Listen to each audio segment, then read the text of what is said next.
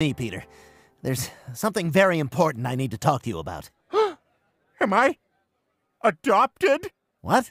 No, what? Are you getting divorced? I'm not even married. We're moving again because of the army? Well, it's a big move up for me, and you're gonna get your own room, and... no, that's not... Look, what I'm trying to tell you is I saw Lois strutting around your front yard, basically putting on a sex show for Joe, and he was into it.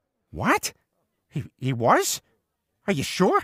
Trust me, Peter, when it comes to sex, I know what I'm talking about. Like, did you know 46% of people picture someone else when they're having sex with their spouse? Wow, did you read that in an article? Nope, I do all my own research.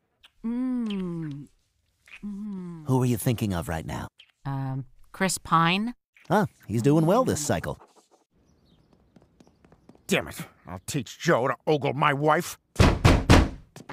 Oh, hey, Peter. What are you clenching in that fist there? Well, that was sadder than what I was going for. Well, at least it's over. Oh, God, those are all final notice wheelchair bills.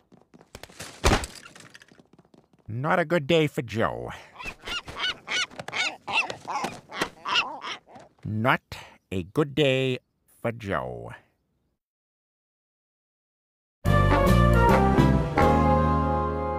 Peter, this is insane! I can't believe you would beat up your own friend. What, can you blame me? After the sick show you two were putting on out there? Yeah, fine, Peter. So what if I was putting on a show?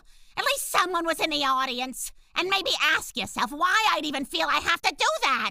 I come out of the bathroom in my underwear last night, and all you want to do is look at James Cromwell. It was weird. He had most of his hair. You don't find me attractive anymore. Oh, come on. It's not you. It's time. After all these years of marriage, your naked body has pretty much no effect on me anymore. It's basically like staring at a chair from the DMV. Well, sue me for trying to help reignite the passion in another couple's marriage. I can't seem to do it in my own. That's not what you're doing. You're flaunting yourself in front of the whole neighborhood just to boost your own ego.